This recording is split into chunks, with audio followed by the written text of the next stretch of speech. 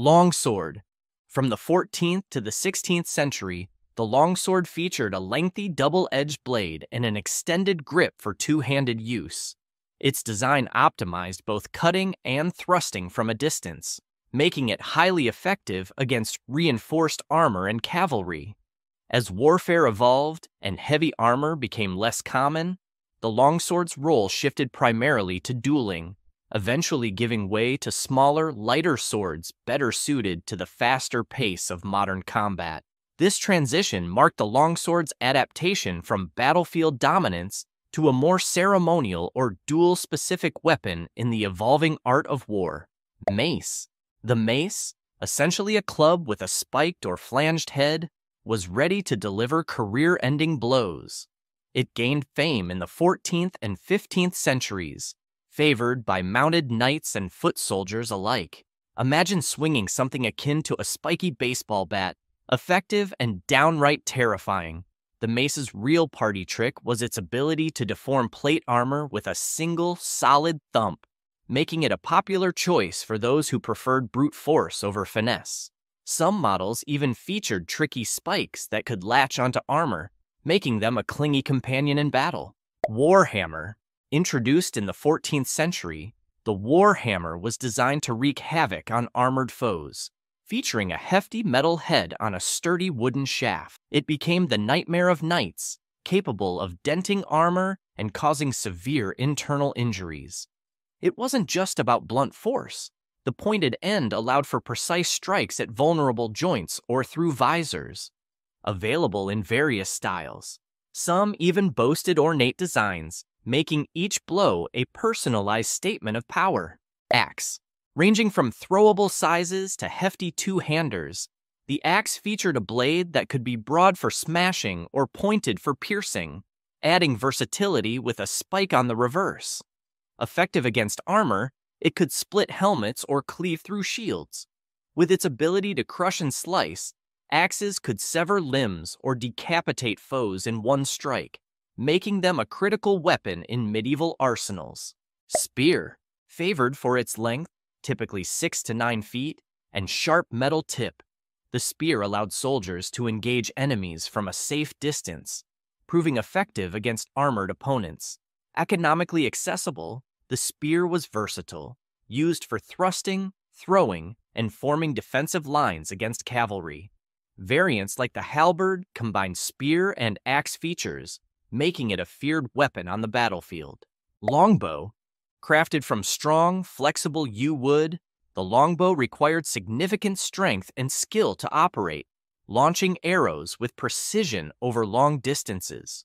Famous for its impact in the 100 Years' War, especially at Agincourt, the longbow was a battlefield equalizer, capable of piercing heavy armor. Its range and rapid-fire capability made it a symbol of dread, solidifying its status as one of the deadliest weapons of the medieval era. Crossbow.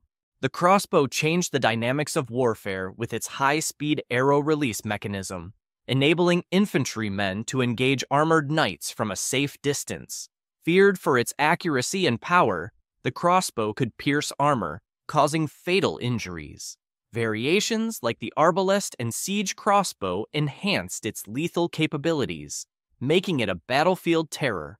Poleaxe. The poleaxe combined multiple tools in one: an axe for chopping, a spike for piercing, and sometimes a hammer, making it a versatile weapon on the battlefield. Favored by knights for its versatility, it starred in battles like Crécy and Agincourt, effortlessly piercing armor and smashing helmets. Weighing 4 to 8 pounds, it offered variations like the bec de Corbin for extra piercing power and the Lucerne hammer for crushing blows, making it a formidable weapon in any warrior's arsenal.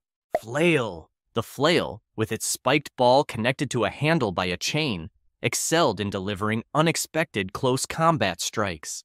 Highly favored in Eastern Europe and Russia, the flail's unpredictability enabled attacks from various angles, instilling both fear and controversy.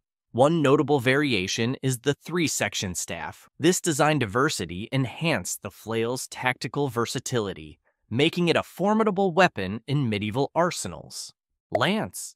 Lances, Long and metal-tipped, were crafted from hardwood or bamboo and reinforced with metal for durability. Primarily used by cavalry, they were adept at delivering powerful, piercing blows from a distance. Integral in both jousting and warfare, lances evolved into forms like the couched lance, known for its lethal accuracy in charging attacks. Despite their effectiveness, their length and weight made them unpredictable, respected, and feared on the battlefield for their ability to penetrate armor. Pike. The pike, a long pole weapon ranging from 10 to 25 feet with a metal blade, was essential in medieval battles, particularly against cavalry charges. Wielded by foot soldiers known as pikemen, these formations, like the pike square, switched between offensive and defensive tactics. In defense, the front rank crouched with pikes angled upwards, while the second rank prepared to thrust, creating a dense barrier against advancing enemies, making the pike a crucial defensive tool. Morningstar. The Morningstar, a menacing evolution of the club, emerged around the 14th century. Named for its star-like appearance, this weapon featured a long wooden shaft, often up to 6 feet, topped with a large metal ball adorned with spikes. Its design made it devastating in combat, capable of breaking bones and piercing even full plate armor with ease. Primarily wielded by infantry due to its effectiveness, the Morningstar also appeared in a cavalry-friendly version with a shortened shaft, allowing mounted soldiers to leverage its brutal impact. Horseman's Pick. The Horseman's Pick, a weapon of Islamic origin, featured a dual-purpose design with a long spike and a hammerhead. This configuration allowed cavalry, and later infantry, to dent or break enemy armor with the hammer side, while the spike could pierce through plate armor. Although it typically didn't cause deadly wounds, the spike could sometimes stick in the armor, making extraction challenging. Despite this, the Horseman's Pick proved to be an effective weapon and was widely adopted across various nations. Knightly Sword. The knightly sword, also known as the arming sword, was a single-handed, straight sword that evolved from the early Viking swords of the Middle and late medieval ages. Characterized by a long crossguard that formed a cross shape, these swords often featured inscriptions praising God on their silver blades. Primarily used by knights due to their cost, these swords were effective slashing weapons. However, as armor technology advanced in the 13th century with improvements in chainmail and the addition of plate armor, the need for thrust-heavy blades became apparent. This shift led to the development of various sword types, though they eventually lost their effectiveness against the robust full-plate armor. Halberd. The halberd, a versatile pole-arm weapon, was developed by Swiss soldiers in the 14th century, combining an axe, a hook, and a pike at one end of a long wooden shaft.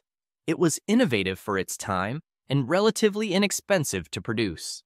Its versatility made it highly effective in skilled hands, capable of striking with speed and precision. The halberd's popularity spread from Swiss to German soldiers and throughout Europe by the 16th century. However, as battlefield tactics evolved, its prominence waned, leading to its reduced presence in combat scenarios. If you enjoyed this video, then you'll enjoy our Deadliest Martial Art Weapons video. Don't forget to subscribe for more.